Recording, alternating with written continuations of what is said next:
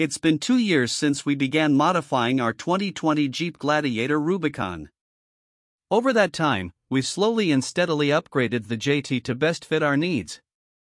Our goal from the start has been to build the Jeep in a way that it could accommodate our family of 4 and be capable enough to tackle a variety of trails across the country. In the past year alone, we've wheeled the Jeep in Utah, Tennessee, and North Carolina, and completed our biggest trek to date, a 6,200-mile round trip to the Rubicon Trail. Though the Gladiator's bed was a major selling point for us in the beginning, it's been one area we've struggled with. Off-road, we've smashed the taillights and dragged the receiver hitch too many times to count. The rear bumper became bent and bashed, as did the factory bed guards. Since we were laying our 40-inch tall spare in the bed, we also sacrificed a tremendous amount of space. Instead of piecemealing a host of different aftermarket solutions, we decided to do something a bit more cohesive by replacing the entire bed with one from MITS alloy. Doing so might seem like an extreme measure, but for us it made the most sense. The all-aluminum tray beds from MITS alloy offer a tremendous amount of gear storage, increase the departure angle significantly, and truly expand the versatility of the Gladiator. We've fans of this style of Australian setup for years, and once we learned we could easily get it in the US, we were all in. Our MITS alloy EVO2 tray and canopy was ordered through Mule Expedition Outfitters. The company has retail locations in Washington and Oregon, and installed by Asheville Vehicle Outfitters, AVO. AVO is in Mills River, North Carolina, which is closer to our home. In this story, we're diving into the details of the MITS alloy EVO2 tray and canopy bolt-on bed upgrade and showing how we've set it up to best suit our needs. The EVO2 tray and canopy are separate pieces. The bottom half is the tray. It can be set up as a flatbed with optional bedsides or configured as we have it, with a canopy bolted to the top. The mid-size one we opted for is slightly wider than the cab of the Gladiator and measures 5 feet, 8 inches from front to back. To install the bed, we went to MITS Alloy's East Coast distributor, Asheville Vehicle Outfitters, in North Carolina. There, AVO removed our old setup and bolted the MITS alloy tray onto the provided Gladiator-specific pillar mounts. As configured, our new setup weighed in around 850 pounds. To handle that extra weight, we installed a set of Dobinson spring-end suspension 440 to 663-inch rear springs. This put us back to the 3-inch lift height we needed. We knew that only running 3 inches of lift and a 40-inch tall Nito trail grappler might create clearance issues with the new bed.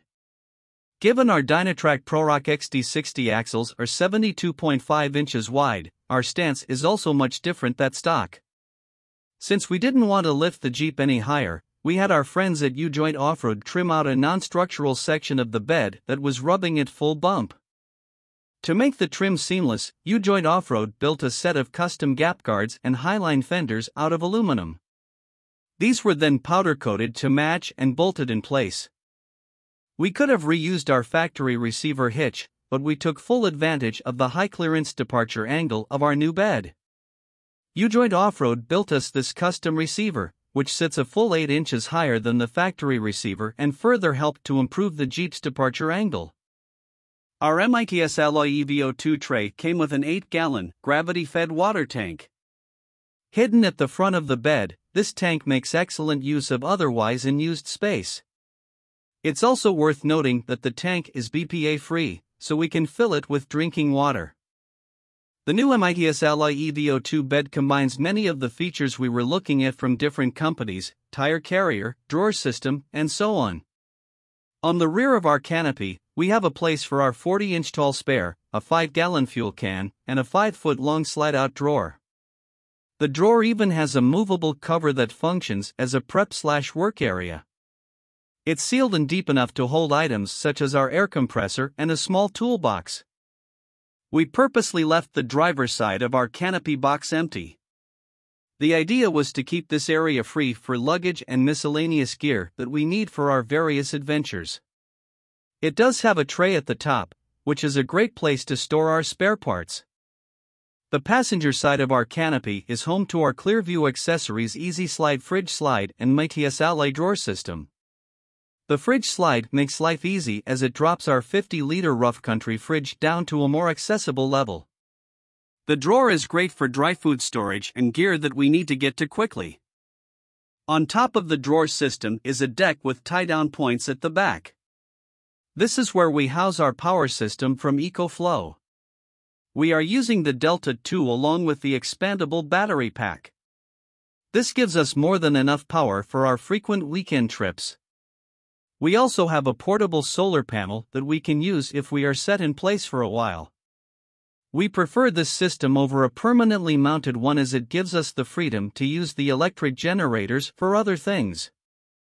Both sides of the bed come with boxes that bolt into the rails under the tray. Like the rest of the canopy, these are sealed from the elements. We typically use one to house all our recovery gear.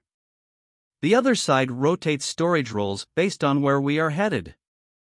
The original reason we stopped by U-Joint Off-Road after our initial bed install, AVO is just up the road, was to install U-Joint's new Gladiator roof rack. Our plan is to mount a low-profile rooftop tent on the MITS Ally rack, then use the U-Joint rack for solar panels and a Pelican storage case. On the trail. Upgrading to a MITS Ally tray and canopy is a major change, and one that we thought seriously about for some time.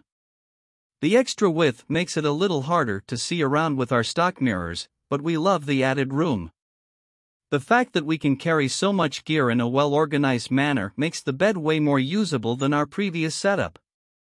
We did have to dial a few more turns of low-speed compression adjustment into our rear Fox 3.0 shocks, but the handling and ride quality are still excellent. At the end of the day, the EVO2 setup does exactly what we were hoping.